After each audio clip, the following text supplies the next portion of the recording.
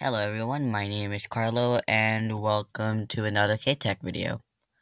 So today we will be learning how to use the data tables. So from my previous video, I showed how to use the basic commands and the type of commands that you can do, and I also showed you how to use the debug console, which is this one right here, and the designs on how to design your app. So right now we will be learning how to use the data browser. So first of all, let's go to the data tab, and right now, of course, it says right here, your app can store data like high scores and survey results that get saved even after you reset your app.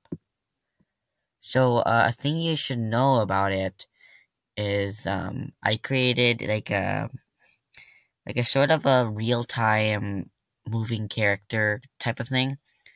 And if there's gonna be lots of data, it's gonna be entering a lot. Like you're gonna be, I don't know, entering the word banana every 1 second onto the data table. Well, first of all, if somehow code.org detects this as like spam or something, it will block you out. Well, not block your account, but like block. It will say right here, the data table has been blocked for 5 minutes or something, just to avoid spam and over um over coding thing. So that's one thing, and second of all, uh, it won't catch up. So if for let's say the if for let's say you someone is clicking up multiple times because they want their character to go up and it's also being added to the data table, then I wouldn't advise that because it won't catch up. It will make your app lag some more, and the data browser is probably just gonna cut you off because it's gonna think it's spam. Like it's gonna continue saying like it's spam. Please wait 5 minutes or so. So I just wanted to advise that. But that's it. Let's get started on the data tables. So first of all, let's create a name. So I'm going to say accounts. Go ahead and click enter or add. Now this is where it gets a bit tricky because it can get complicated when you're entering the code. So right now on here, I'm just going to say username because that's really the name of it, and password. That's pretty much it. Just for fun, I'm going to add time created. You guys don't have to do this, but um, it's just nice to have. So one thing that you guys should know is don't add spaces. I don't know why I just did it, but I just put a dash or something, and that should help. Actually, no, the code might actually think it's something else. No, just don't add anything. Just put them together, even if it doesn't look right. Just put them together. So now we got everything set up technically. We got the registered login. We know where the command is going to go. So let's go create another screen. So when the account is detected correct, it will go somewhere. So we'll go right here, and it's going to say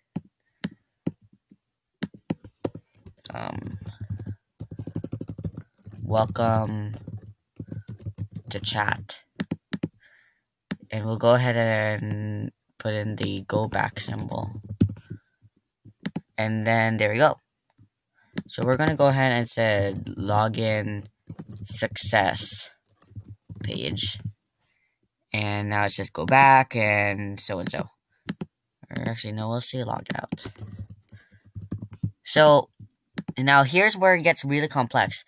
So if it gets a little complicated, I recommend pausing the video and seeing what I'm doing. So right now we should go ahead and make it a little more organized. So we'll right now start with create account. So now when the account is being created or registered, we want to make it where if this button is clicked, so that's button 5, then it would create a record. Now, remember when I said that you can easily just go click the drop down button and you'll see all of the list? Well, this one you can't. You actually have to type it in. So you gotta be careful because it's case sensitive. Sort of case sensitive. So I just copy and paste it.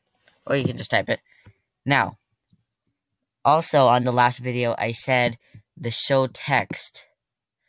And I told you you may want to be looking at that. So right here you see username, password, type created, the one that you just created.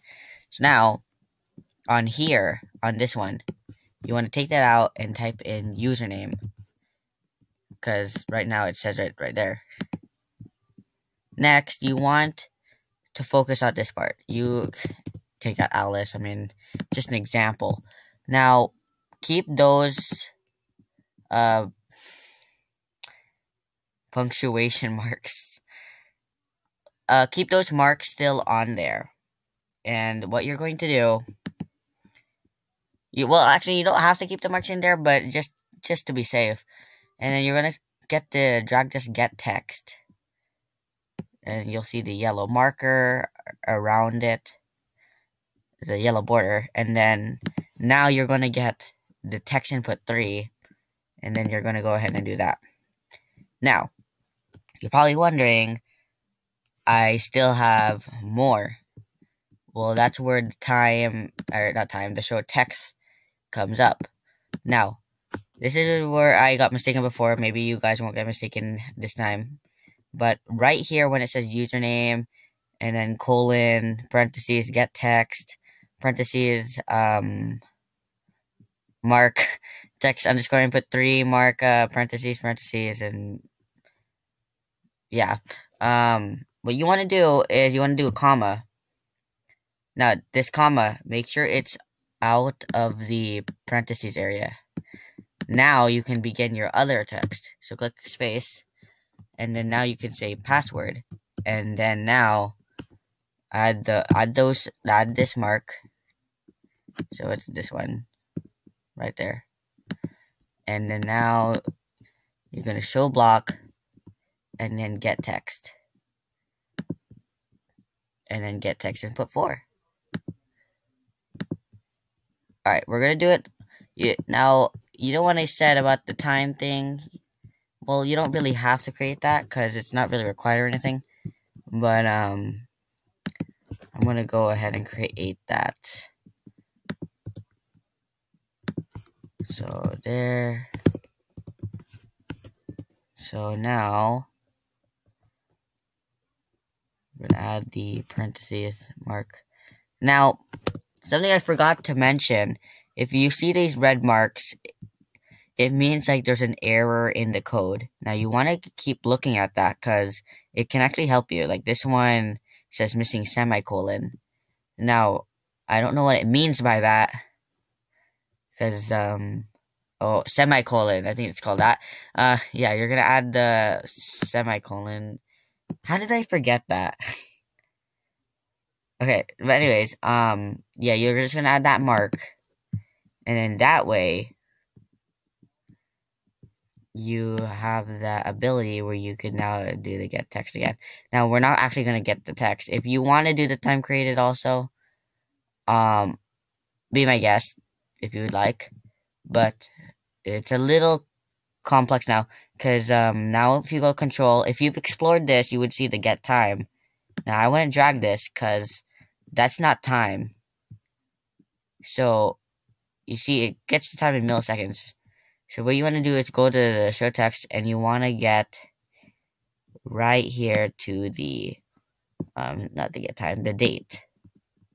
Go ahead and copy and paste that. I forgot to mention this. When you are on here, you can actually see examples, and you can see an example of this. But, and I found it actually helpful, but, it was really complex. So I'm going to go ahead and take out those marks, sorry. and then go ahead and do Control V or paste it, and then now you have this. Now I want it to say a text that says, "Congratulations, you signed up." So say you successfully registered for an account. Okay, too big, so I'm gonna, there we go. So now, actually, how come it's not? There we go. Now I want this to hide.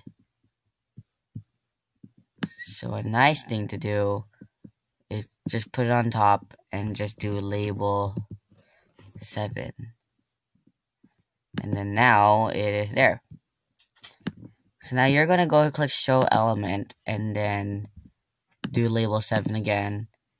And then you're going to go to the control function, and then you're going to go to set timeout. Now, this is going to help you out because set timeout means it's just going to time it to a certain amount of milliseconds. Yeah. It's going to time it to a certain amount of milliseconds, and then activate the command that's inside. So I'm going to set it to 3000 because I actually want people to read it. And then I'm going to go ahead and go to hide element label 7. And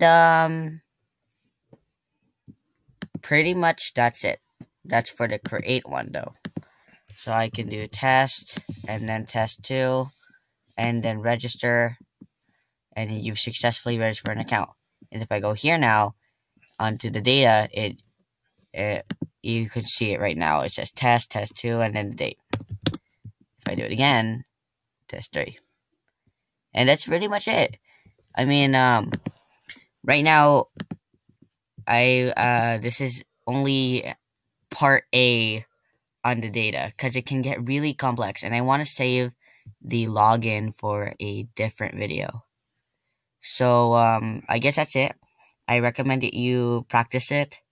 Add more data tabs that you can, and we will be focusing also on the ID. I will try to talk about that in the next video.